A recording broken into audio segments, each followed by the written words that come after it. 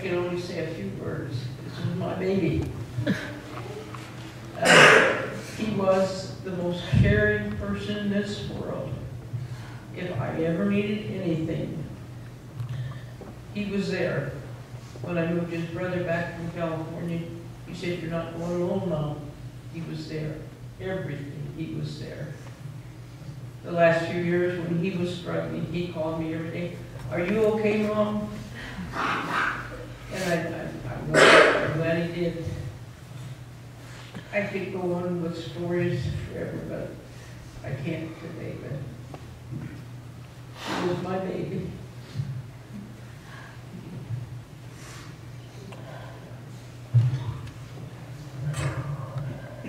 I met up with the Hawk family back in 70, 71. Rich's dad and mom and my wife and I were involved in Lions, and we traveled to conventions together. We stayed at each other's homes and traveling, and that's how I got to know initially the Hawk family.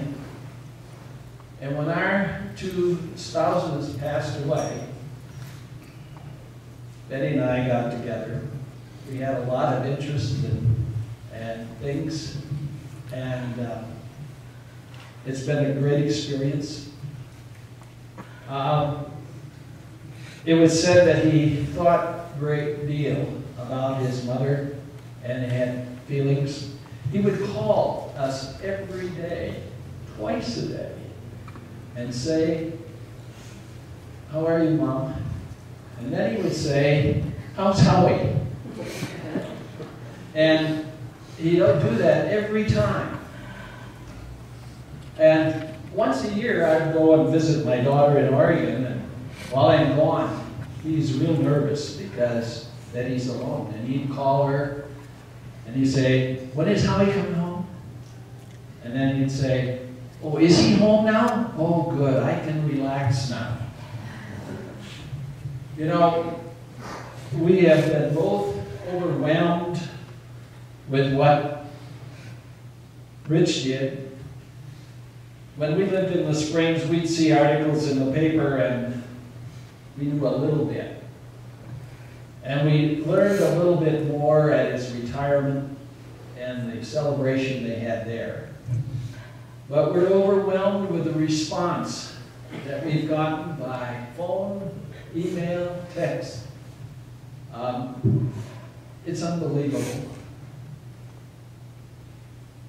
Rich never talked to us about his many accomplishments.